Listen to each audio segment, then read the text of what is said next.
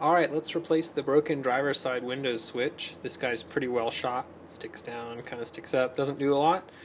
For this, you're going to need some grease, not oil or anything. You actually need some grease. A pair of tweezers is helpful but not required. Q-tip that we're going to take the end off of, and you'll see why here.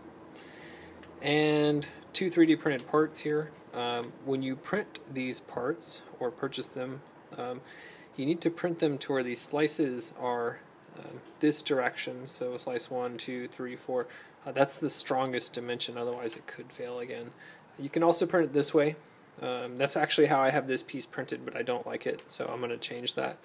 So the first thing we're going to do is we're going to take a flathead and we're going to open this guy up. If you stick in here, you're just going to kind of get those to hold and kind of hold it with the thumb, and then as soon as you get the next guy, it's going to come apart. This guy's going to come out like that. And one thing we'll need to do for later is you need to make sure this little lever here is in the very middle, right between the two little solder holes that aren't filled. That's for reassembly. Now the broken parts in here, we'll see, are behind this switch. So we're going to take the side closest to the passenger off first. I found that's a little easier. But then the driver's side is actually going to be kind of difficult here, but you're just kind of camming a flathead in there, and oops, sometimes you trade them back and forth. Oops, went flying. Doesn't always do that. So the parts you have here, getting a rag real quick. This guy right here is going to have a lot of grease all over it, and you need to make sure it stays greased as well. This part will be broken, and we'll look at that here. The easiest way to take this out is to push on the auto, and there might be a little piece of glue holding it, but it will come out. And this light pipe will probably be broken. In this case, this guy's got a nice piece of plastic that hangs out the side here, and the other side's kind of broken as well. So what we'll do is we'll take that out, and then the other part that's broken is this white piece right here.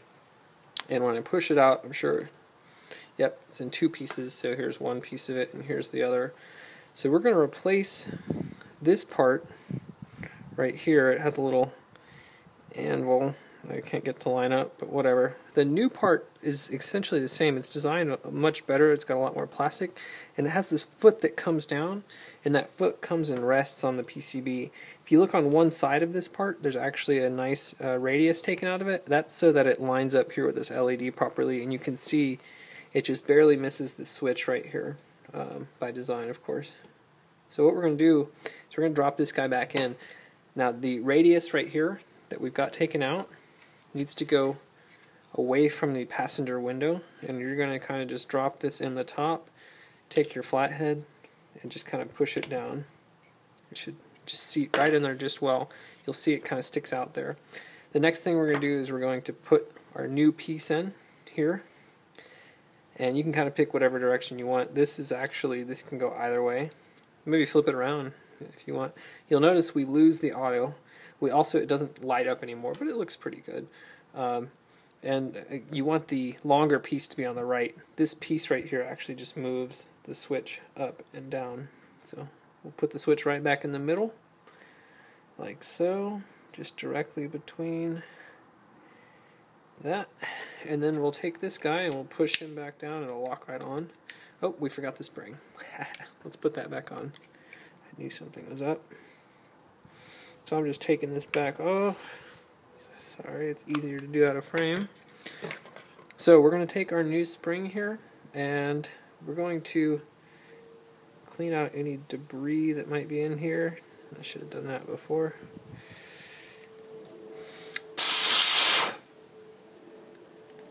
Cool. And we're going to take some grease here. I'm using Shimano bike grease, but you can use whatever you want. Just don't use oil. The oil will get all over the place.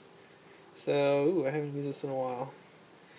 Good, there we go. So the reason we tore that into that guy off earlier was that the Q-tips by themselves are a little bit too thick, and they won't quite fit in our 3D printed part right here. So we're going to lube that guy up, and we're also going to apply some lube, just grab it from there, on our little V-notch part that we printed.